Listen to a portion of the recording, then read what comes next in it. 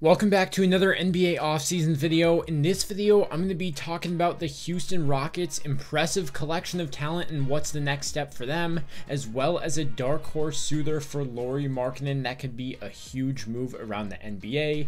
But starting things off with the Houston Rockets, all the talk recently is how good their young core is, especially with guys like Reed Sheppard, who they got number 3 overall in this year's draft, and Cam Whitmore, who they got a steal on in last year's draft. Both of them were dominating Summer League.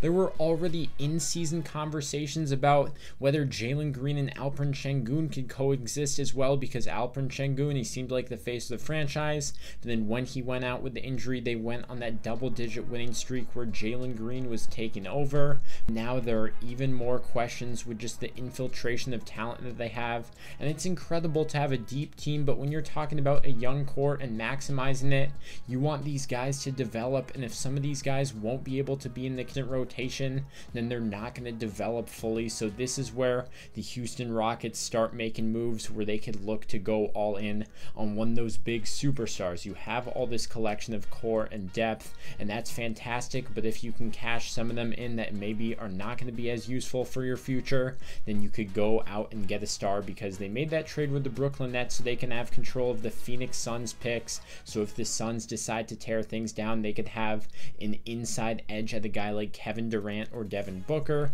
There's also other superstars around the league that they're monitoring, but as far as the rotation, if you look at their starting lineup, that's where there's a couple more veteran type players that they got in free agency, like Fred VanVleet and Dylan Brooks. They're paying them big money for the next few years.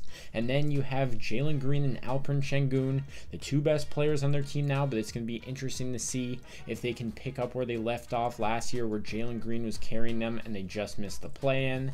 Jabari Smith Jr. is another promising player who they're banking on to take another leap. And then coming off the bench in next year's projected rotation, Amen Thompson, the number 4 overall pick from last year, and Reed Sheppard, the number 3 overall pick from this year. They are very high, and those are probably 2 untouchable players on their team, and they're going to have to see some room to develop at some point. They're going to have to be starters if things go how they're expecting it to go with them. So then you have to look at the starting lineup and say, if Reed Sheppard and Amen Thompson want to be the backcourt of the future, what's going to happen with guys such as Fred VanVleet and Jalen Green? And then a guy like Cam Whitmore, who has been shining, he's not necessarily even a backup for any position. Jabari Smith's backup is likely going to be Tari Eason. Steven Adams is going to be coming off the bench. So Cam Whitmore is a guy that he might not get consistent rotational minutes all the time, and for a guy of his caliber, he could be very valuable, whether you're using him in the rotation or using him as a trade piece.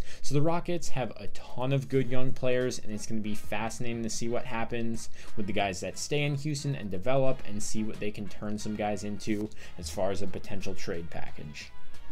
For the next part of this video, I'm going to be talking about the Oklahoma City Thunder as a potential landing spot for Lauri Markkanen and just stars as a whole, as according to Brett Siegel, or an NBA reporter for Clutch Points, the Thunder could be starting some talks with the Utah Jazz for Lauri Markkanen to see what they're willing to offer for Lauri Markkanen. And this is very fascinating because the Thunder, they're talked about all the time because of how much draft capital they have while remaining one of the younger teams in the NBA and being the first seed in the Western Conference and championship contenders for years to come. Well, this offseason they traded Josh Giddey for Alex Caruso. They used their cap space to get Isaiah Hartenstein and re-sign guys like Aaron Wiggins and Isaiah Joe, and all of this was done without mortgaging any of that future draft capital that Sam Presti has spent so much time building up. And now they could get Lauri Markkanen. It could be someone else down the road, but I think it's just worth remembering that yes, they got Alex Caruso, yes, they got Isaiah Hartenstein, but they still haven't even made that fully all-in move, or they could have a couple fully all-in moves with all the draft capital they have. So the OKC Thunder are always going to be a team to watch.